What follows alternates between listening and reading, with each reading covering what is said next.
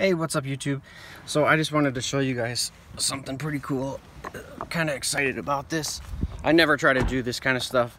I just got back from Home Depot and I went to get just a normal cheap door for Wyatt's room and some other touch-up stuff, and just happened to be glancing at the solid core doors that are more than twice the price. They're about $133, and I just got one for 50% off because it's got a bunch of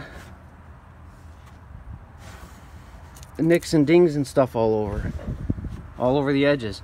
But the cool thing about this one is I need a 30-inch door. This is a 32-inch door, so all I have to do is rip it down, and I just got a $133 door for almost the same price as the cheapo one was like 50 bucks.